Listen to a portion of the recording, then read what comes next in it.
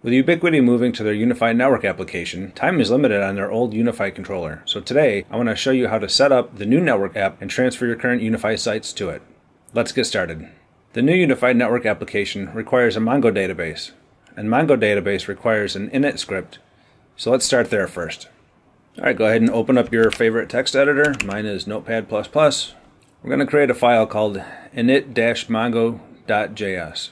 The basic contents of this file I'll leave in the description so you can grab that. Once you have that, go ahead and paste it into your text editor. Once you've got that pasted in, we're going to need to update the variables with our own usernames, passwords, and database names. In the script, you'll notice that there are a bunch of variables that are in capitals, such as MongoDB, MongoUser, MongoPass. Those are the things we need to change. Since we're creating a database for Unifi, I'm going to just name everything Unifi in here. So we'll get rid of the MongoDB name. We're going to rename this to Unifi. MongoUser, I'm going to do the same as with MongoPass.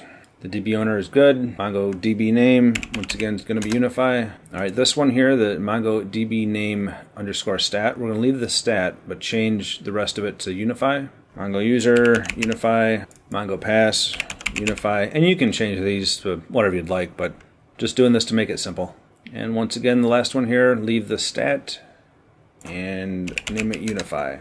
And you'll notice that each item here that's in quotes, you want to leave the quotes in there. We'll double check again real quick. Unifi, Unifi, Unifi, Unifi, Unifi stat, Unifi, Unifi. Yes, everything looks good. So that part's done. The next thing I got to do is create a subfolder in my app data folder and then drop the script into there. That's what I'm going to do next. So I'm going to open up my app data folder. And if you don't know where yours is located, it's going to be the IP address of your server, / and then app data. Once you're in your app data folder, I'm going to create a new folder in here. I'm just going to call it script. It's a temporary one. We don't really need to keep it for long. Once this is ran for the database, then we're pretty much done with it. But I may need it in the future for something else, so that's why I just named it script. So I'm going to go back to my notepad. Now that that's created, let's go ahead and save it.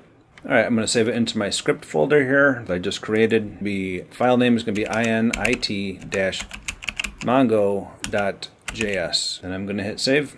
And let's go check in that file to make sure it's actually there. Open up the script, and there it is. So now we can go ahead and close our notepad. We're done with that.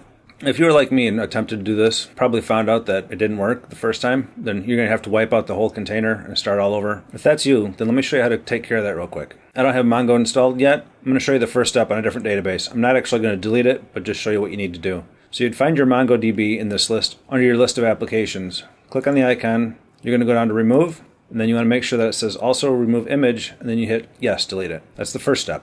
Once that's gone, then we need to go and make sure that the data is actually out of the app data folder. You can go to your app data folder directly from your machine. You find it in the list, right click, delete. But if it's like mine, it's going to say you don't have permission to do that. If that happens to you, then let me show you how to get around that. Within Unraid, you go up to the terminal option in the top right, click on the little icon for it. It pops up your terminal window. You're going to type cd and then a space and then double dots, and that'll get you back to the root directory. You can do an ls for list command. Shows you everything that's in there. We're going to need to go into the mnt directory, so I'm going to cd space mnt. It shows you all the disks. My app data folder is my cache drive, so I'm going to change directory to that. We'll list out stuff again just to make sure. Yep, there's app data. So I'll do another cd into there, cd app data.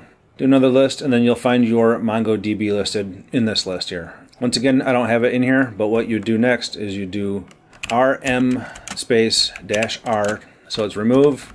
The rm is for remove, -r is recursive, basically meaning everything below. And then you put in the name of the folder you want to remove, the directory, exactly as it's spelled. Once you press enter, it'll go back to your command prompt. And just to make sure it's gone, let's do another ls command. Look through the list, and you'll notice it's gone. It was already gone for me, but that's how you get rid of it. Alright, I'll go ahead and close this now.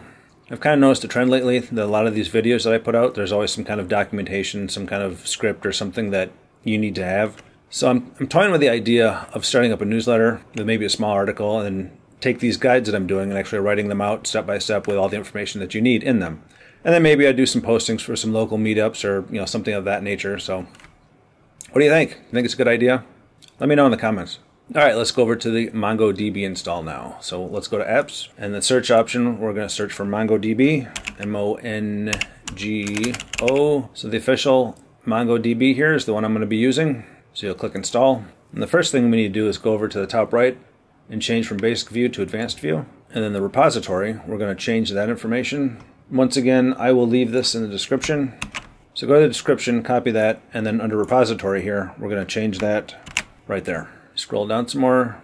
Network type, that's fine. The port number here, let's check to see if that's available. Show Docker allocations, Control F, 27017. There's only two listed, nothing selected there, so we are good on that. Host path 1 is fine, so we're set there. Let's continue on. So I'm going to go ahead and hide these Docker allocations now. We don't need that. The last option in the list here is add another path, port, variable, label, or device. So I'm going to open up that, click on it. Config type, we want to have that as a path. The name, we're going to name this Unifi init-mongo.js. The container path, once again, will be in the description, so go ahead and paste that in. And the host path is going to be that script that you saved. It's going to be the location of that. So let's browse to there. We know it's under the app data folder. Then I put it in a script folder. Then we need to add in, after that, init-mongo.js, which is the file name that you had made. And for access mode, we want this to be read-only. And then required, we're going to set to yes. Then we'll click add, scroll all the way down, apply, let it install, and then when it's all done, we're going to hit done. Next thing we need to do is go to our Docker tab, find the MongoDB, start that up, and it failed. Great. Well, that didn't go according to plan. Well, apparently this old server I have here does not have AVX support, so how about at this point, let's jump over to my other server, my production server, and I'll show you what you need from over there. Bear with me a moment. Let me get that up. So here we are on my production server, and what we're looking for is the container IP address. Since my MongoDB is in a folder, I'm going to go ahead and expand that folder so I can see it. So right here, MongoDB, this first set here is the numbers we're looking for. We do not need the port number, but just note it. So you'll find your container IP address, not the server address.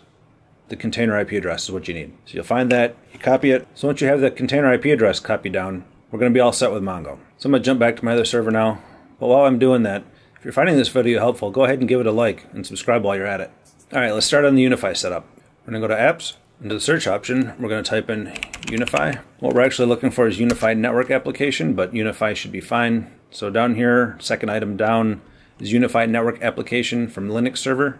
That's the one that we want, so go ahead and hit install there. And it's giving me a warning that some of the ports are in use, and I figured it would be, so go ahead and hit OK if that comes up for you. The name is fine. The first thing I want to do is change the network type to host.